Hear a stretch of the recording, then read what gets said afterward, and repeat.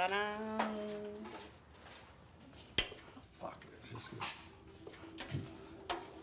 That's fantastic. I mean, look at this. Look at the everything.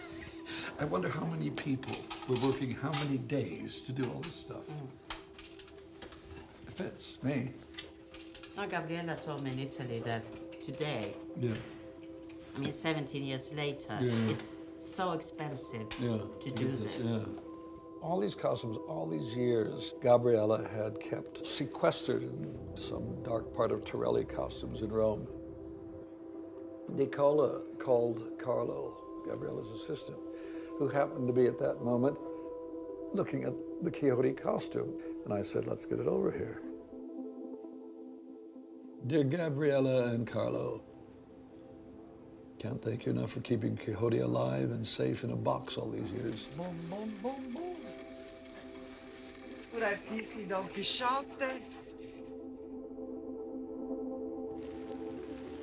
I can't believe how beautiful it is. The amount of detailed work in it is absolutely fantastic.